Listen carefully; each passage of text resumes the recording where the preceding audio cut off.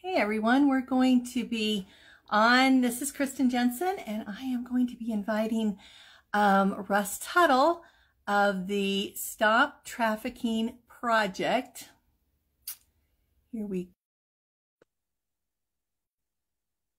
go. Good. So he'll be on momentarily. Again, I'm Kristen Jenson. Oh, it works. All right. Hey, Hi. All right. Well, we love when technology works, right? We love it.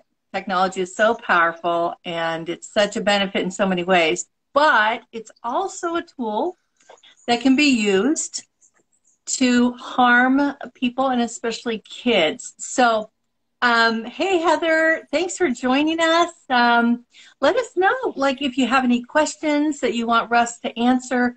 Russ is the founder of the Stop Trafficking Project. He's located right in Middle America, in the Midwest. And you would think this would be this nice, safe place, Kansas, just where kids would be relatively safe. We're not talking the big cities, but unfortunately, because of technology, kids kind of are on a level playing field in a sense when it comes to trafficking. So, hey, Matthew, thanks for joining us. We're excited to get this message out. So I'm just going to start by going through a few stats. And then we're going to have some questions for Russ. So once again, Russ, thanks for joining us. Great to be here. Thank you. You look like you're in a little paradise out there of greenness. So the average age of entry into sex trafficking in the United States is age 12 to 13. How many kids are being exploited in the United States through the commercial sex industry? Over 100,000. That's like 100,000 too many. What's the amount of money the sex trafficking industry brings in every year? 99 billion with a B. $billion. This is really sad. The average life expectancy of sex trafficked victims, if they don't get rescued, is only 7 years. And I know that, drugs and suicide are a part of that. And did you know, we often think of it's only girls, but actually 50% of sex trafficking victims are male. And let's see, the average time from the first, this is something I think I learned from Russ, the average time from the first interaction between a predator and a child online, that it takes for the online predator to convince the minor to meet up in person is only 8 days. Only 8 days from initial contact to meet up in person. So this is a problem. Russ, do most parents worry about sex trafficking? Their kids getting involved in sex trafficking? No, and honestly, why should they, right? Because this is the best country on the planet and everything is good and we shouldn't have to worry about these kind of things at all. And yet the reality is, the sad reality is that on Sunday morning, July 10th, so just a couple weeks ago, I was actually in Washington State and my phone started blowing up because I was receiving text messages about a little girl out of the Kansas City area who had connected with someone online when she was 15 years old. And her parents had the mentality that the vast majority of parents in America have, that says this: not my kid. This could never happen to my kid. And what happened to this girl was the pattern that we find in all forms of online exploitation, which is at the highest level it was ever been last year, the highest level of online enticement of children that we've ever seen in the United States of America. And so this little girl, 15 years old, was actually just engaging on various social media apps, and she was talking to different people. And this one particular person followed her through all the patterns of what we call casing, which is where they test the boundaries of a kid before the grooming process even begins. And he discovered some things in this girl as she was kind of putting herself out there. Next thing you know, he starts sharing pornography with her, and then he's in love with her, and she's so beautiful, and she likes that. And so he begins to ask for inappropriate images and pictures, which she willingly shares because she's emotionally connected now. Long story short, it took about 10 days until she literally, July 10th, I got the text on a Sunday morning. She walked away from home. Understand that she walked away from home. There's no kidnapping. There's no abduction. There's no white van pulls up onto a street and grabs someone off and kidnaps them. This girl, 15 years old, literally willingly walked away. 24 hours before I got that text on July 10th, Sunday morning. By July 10th, Sunday morning, she had gone from Kansas to Denver. And she was in Denver, Colorado, under the control of 2 adult males and an adult female.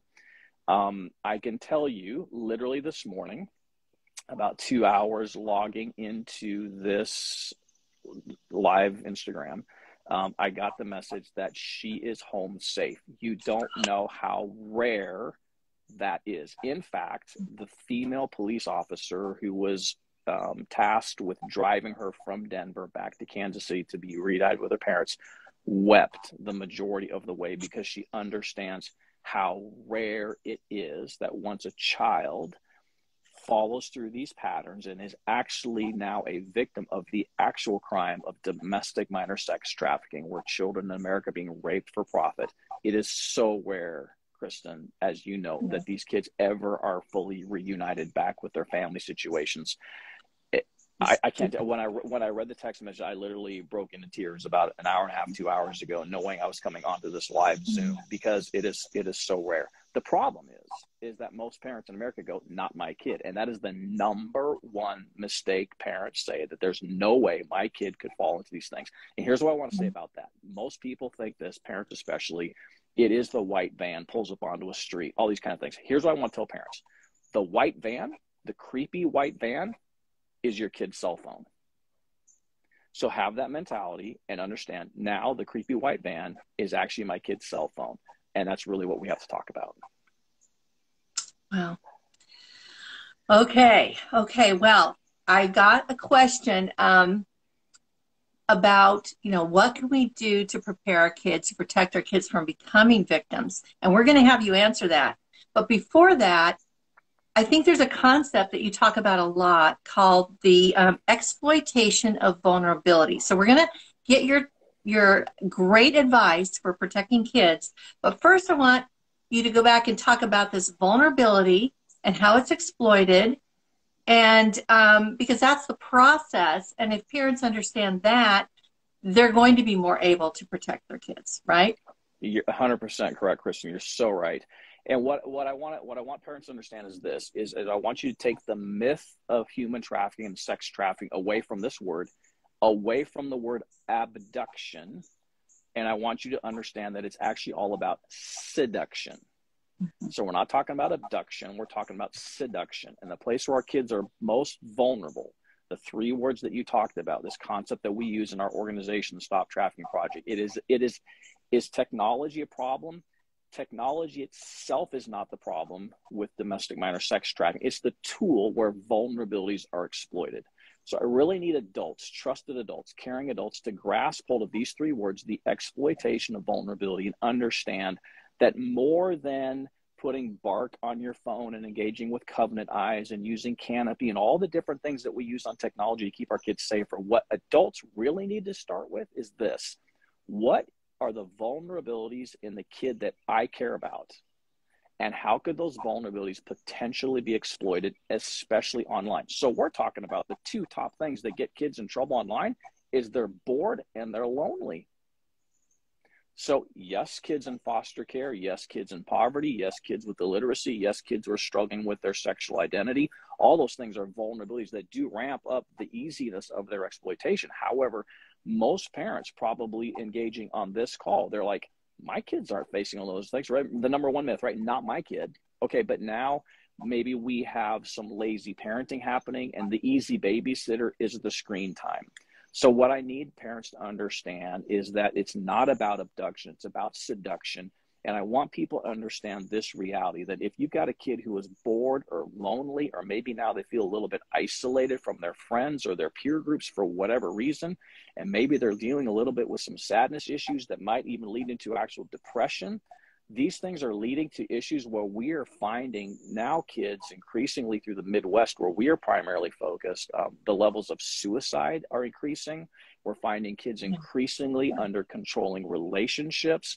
We're finding cyberbullying is now exploiting kids in even further ways than they ever have been before. And we're also finding the issue pornography as an addiction into kids at younger and younger ages is now opening them up to adult levels of vulnerability online that now takes a kid and go, well, you're really nice, you look nice, and so I think I'm going to talk to you. And these are the things that parents need to be paying attention and understanding. It's not worry about your kid walking out in the street and a white man's going to pull up. The white man is your cell phone, and don't think about your kid being abducted. It's about seduction. The girl who walked away from her house willingly from a great family. Yeah. And that's another point. I was on a call with someone who works for, actually locally here in Washington, works with, kids that are trafficked, or, it's the, used to be the Sexual Assault Resource Center. Now they have another name, but it's a support center. And she was saying that of the 100 cases that she's working on right now, like 80% of them are all from good families. They're intact, functional families. Their parents are professionals, even police officers, even, so we can't just assume that, that any child is completely safe. If, again, we need to look at their vulnerabilities. Are they lonely? Are they bored? Do they, those are really strong, those feelings. I think we've all felt, I felt lonely before, and it's a terrible feeling. And it can grow, and then it can develop into these other thoughts. Your thoughts can go crazy. And these kids, it's not always easy to know what a kid is thinking. I know when my kids were, of a certain middle school age, especially, I didn't always read them perfectly. So what happens is when a kid feels lonely, isolated, depressed, wondering is the white life worth living, what happens then is this. Now, so there's three kind of peoples online looking for kids. I call them perverts, predators, and pimps, and they are preying on kids online. So when a kid feels bored, lonely, isolated, depressed, all these things, there are key words that kids start to put out there that people online are actually looking for. We're talking about words like brokenness, sadness. We're talking about looking for a friend. We're talking about issues that kids start to talk about of their identities, sexual identity issues. All these things become key words that these guys actually run analytics and actually run algorithms on their devices to seek after kids. So I was in a cybercrimes training where I was using the Kick Messenger app, pretty popular, right? And so I was assigned to become a 12-year-old girl. So I became jamiejones123gmail.com, 12-year-old girl. No geographical location where I live, no pictures of me. And within 7 seconds, Kristen, I had my first message that said this, hey girl, what you doing? I'm bored. 7 seconds. Within 17 seconds, another message. Within 21 seconds, another message from the same person.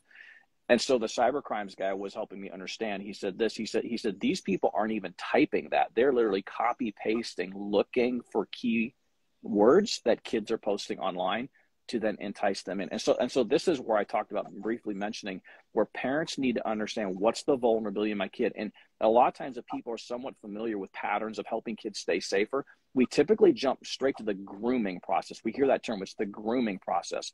Now, we need to back up even before that and talk about the casing, because casing actually happens before grooming. So imagine your window in your home. It has a case around it. That's the boundary. Well, you hear about people going around casing a neighborhood, looking for the vulnerable Yep. houses that might be the right place to go try to rob. So yeah, It's the exact same same thing. concept, and they're doing that to their kids online. So then once they find that boundary that a kid is willing to cross online, that's when the actual grooming process steps in, and that looks like so many different things. So a few years back, the FBI actually did a report. Was the FBI or the Department of Justice? Anyway, they talked about like what makes a child more at risk for, being sextorted, right? Being groomed or sextorted online. And what they came up with was just sheer time online. Like kids that spent a lot of time on games, chatting, whatever, they are actually more at risk. The more, time they spend on these apps, the more at risk they are. It didn't really correlate with sexual things that maybe a child might say or whatever. It was more like the time, the amount of time. It's kind of like when they know now that when you go in a grocery store, the more time you spend there, the more money they 100%. add down to an algorithm, the more money you will spend. And so the more time your kid spends online and on these apps, the more vulnerable they will be for sure. And also then whatever kinds of, emotional vulnerabilities they will have. These people are smart. They're Yep. well trained. They know how to get kids, and they specialize in various parts of this process. So, Yeah. well, all right. What are some real tangible things that parents? Let's bring it together. What can parents do to protect their kids? I know we've talked about a lot of things, so let's Sure. just boom, boom, boom. Yeah. So I believe there is a cure for human trafficking, and I think it's the simple word awareness that leads to prevention. So there's awareness that parents need to have that is not just knowledge, but it's something that they're going to say, it's not just enough for me as an adult to have this understanding about my kid. I now need to actually engage my child in that conversation.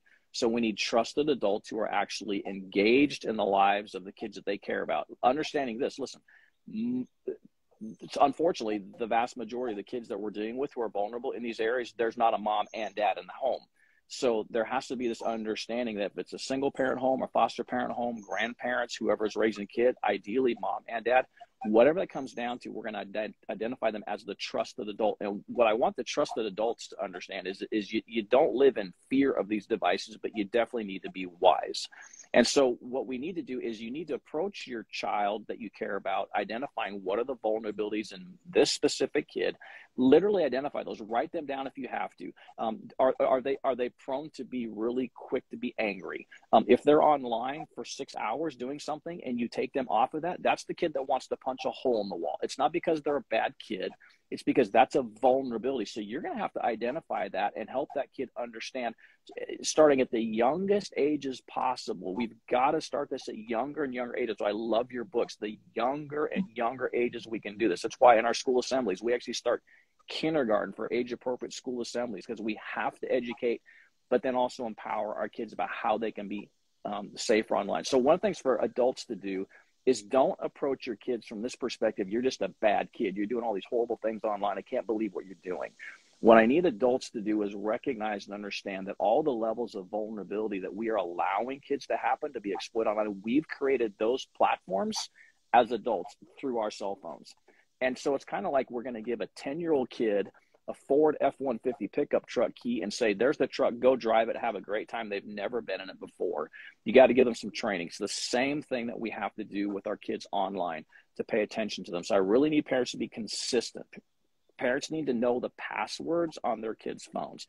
They need to be, they need their kids to understand that I'm the parent in this situation. You're the kid. This is my phone. So we actually give parents permission to be their kids' parents, not their best friends, right? Best friends are going to let their kids do anything they want to online. Yeah. So within that, that means I'm going to put items on your phone that are going to allow me to monitor that. So whether it's Bark or Canopy and Covenant Eyes and all the different wonderful tools that are out there. But then the parent needs to understand that in and of itself is not enough. I need to be tuned in enough to my child to know what are the vulnerabilities that they have specific to them, and that anything and everything I can do to keep that from being exploited is going to help. So I have to throw this one last thing out. I am on a rampage right now to get parents to quit posting so many pictures of your kids on social media. People absolutely do not understand the algorithms that some of the deepest depravity of perverts, predators, and pimps are taking your innocent kids' pictures and planting them into algorithms and software that's removing clothing from innocent kids, putting them in all kinds of horrific situations. Some of these images are ending up on the dark web. They're in hobbyists who actually engage in these things. And so I really want to caution parents to just be so careful with even your own posts and lead by example. And then remember, parents, you're not in this alone, right? You have Defend Young Minds. You have all the amazing resources. Our organization can be a resource to you as well. So you are not in this alone, and you're not the only parent dealing with this, okay? So don't let your kids think that they are alone. Good. Well, that's awesome. I love this idea of kind of taking it kid by kid and doing almost like an individual plan, right? Okay, these are my kids' vulnerabilities. This is how much time they're online. What's, and we always say, don't give your kids a smartphone, until you know they're responsible enough to follow the rules and have the self-discipline that is needed with an F-150 Ford cell phone, basically. Yeah, right. It's huge.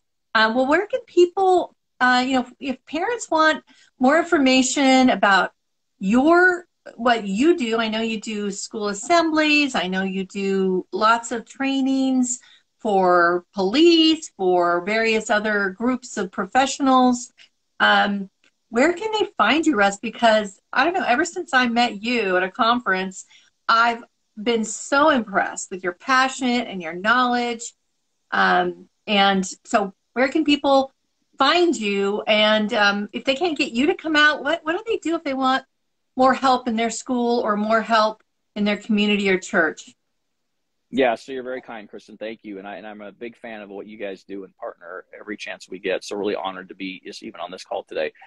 You can DM me through Instagram. I'm not very good at Instagram. I'm not very good at social media. I spend very little time on social media, actually. So probably the best thing to do is just reach out through our website, stoptraffickingproject.com.